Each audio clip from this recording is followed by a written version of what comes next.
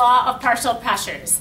This is such a basic idea. What Dalton's law basically says is, let's say that you have a tank, and inside of this tank, you've got some hydrogen, and you find out that it's 300 kilopascals of hydrogen.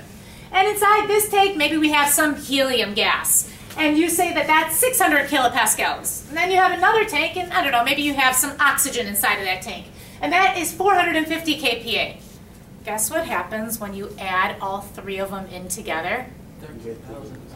You add it up to get the total. Awesome. That's all Dalton's law basically says. Now, it does get a little bit more challenging, and so we'll talk about Dalton's law. We'll come back a little bit later and talk another day about Dalton's law and how does it get a little bit more challenging. Well, maybe they don't give you pressure. Maybe instead they give you grams of the gas, or maybe instead they give you moles of the gas. And so there are some other problems that will get to be a little bit more difficult, but the basic idea of Dalton's law is super simple. So that's what we're going to be talking about today, is Dalton's law of partial pressures is what this is called. So Dalton's law basically just tells us that if you have the sum of the partial pressures, they all will add up to equal the total pressure. So circle that and circle the sum of the partial pressures. That may sound like common sense to you, but that really is all that Dalton's law is. So as simple as it may sound, it's actually one of the most useful of the gas laws in real life. So I'll tell you about some applications and how it ends up working here too. So this is just showing an equation where the total pressure is P1 plus P2 plus ... all the way up to however many pressures you have inside of the container. So let's take a look at this question here. And this says that you have a container that's full of a mixture of gases, and the partial pressure of the oxygen is 101 kPa, and we've got hydrogen in there, and that's 112 kPa. And then we have some nitrogen that's in there, and that's at 88 kPa. And they want to know what the total is. What do? We add them up. So we write that the total pressure is equal to the PO2, and this is a subscript, plus the PH2 plus the PN2. And so then I would just say that it's equal to 101 plus the 112 kPa plus the 88 kPa. And if we add this up, what do we get? 301 kPa. Perfect. Okay, so now the problem, it's not really that much more challenging, but what if they tell us what the total is? And then we're asked for one of the partial pressures. What do you have to do then? Subtract. Awesome. Okay. So this question says we have a mixture of oxygen, hydrogen, and nitrogen. And this 278 kPa is now representing what? The total. So this is my P tot. And it says if the partial pressure of the oxygen and hydrogen are 112 and 101 kPa respectively. What does it mean if it says respectively? In that order. Awesome. So the 112 goes with the O2, and the 101 goes with the H2. And then it says, what's the partial pressure of just the nitrogen? So again, our total pressure is equal to the oxygen plus the hydrogen plus the nitrogen. And we know now that our total is 278 kPa, and that's equal to the 112 kPa plus the 101 kPa plus X, which is my N2. So that's X, that's what I'm looking for. And similar to if I said 10 is equal to 2 plus 5 plus X, how would you solve for X? Subtract. You would say 10 minus 2 minus 5 equals 3. Perfect, okay? And so all you would do is just subtract the 2. So some people will say, well, can I just add these and then subtract? That's fine. You just want to avoid any error in your calculator. And the easier thing to do to avoid the error is to say 278 minus 112 minus 101, and what do we get? 65. 65. Perfect. The pressure of our N2 is equal to 65 kPa. Let's talk real quick about the sig figs. So typically with the sig figs you would say 3, 3, 3, I need 3 in my answer, but that's only if you're multiplying and dividing. When you're adding and subtracting, the rules are different. What you do is you find out where your estimated number is, and that's in the ones place, that's in the ones place, that's in the ones place. Guess where I want to end my answer? Ones. In the ones place, okay?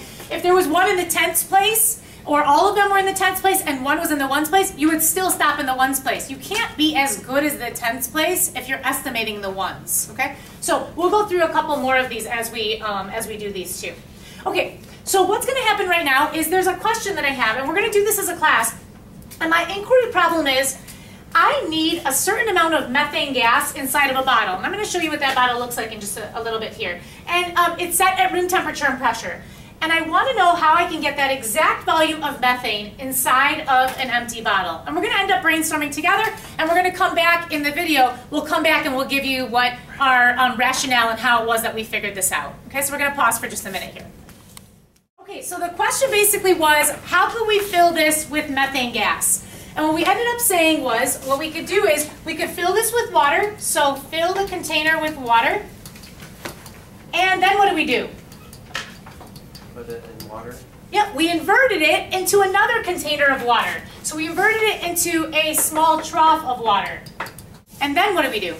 Put the gas. Then we let the gas, with the tube, we let the gas fill it. So we inverted it in there, it was filled with water. Since you've got water inside of water, the water level ended up staying the same. Why? Because we've created, and it starts with an E. We've created what? Equilibrium between the inside of the bottle and the outside air. Awesome, perfect, okay? And so we inverted it in, and then we were able to put the hose into the bottom of the bottle. And then what did the gas do when we turned on the gas, when we turned the methane gas on? It pushed the water out. What word can we use that starts with a D? We displaced the water. Awesome.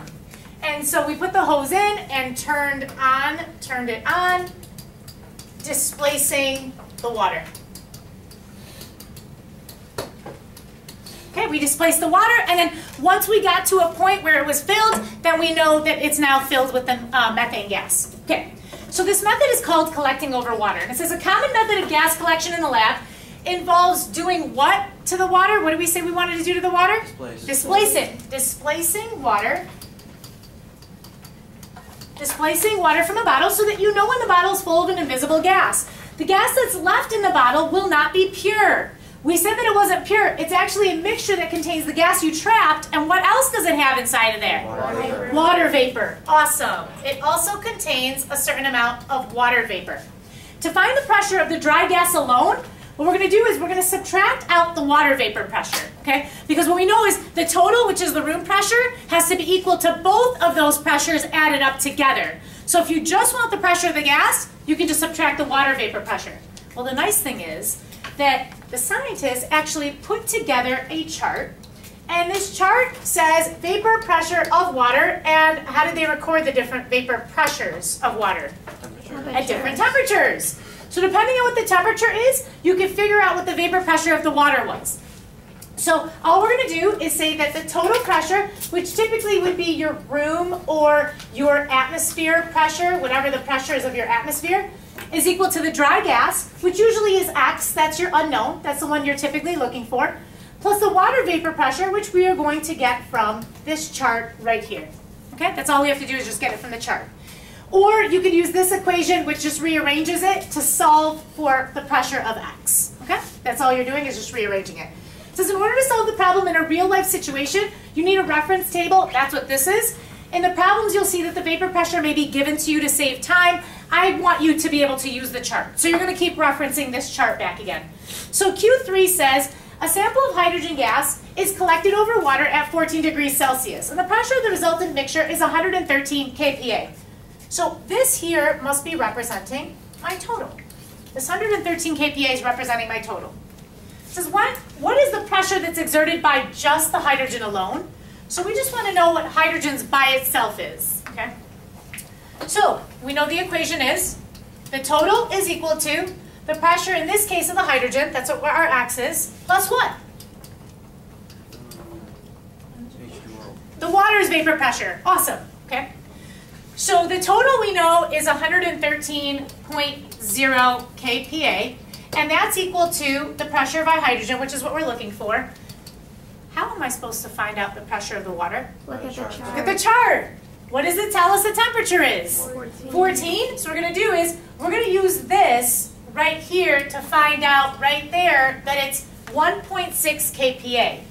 1.6 kPa. So how do I calculate the pressure of the hydrogen? Subtract. Awesome. What do we get when we subtract this?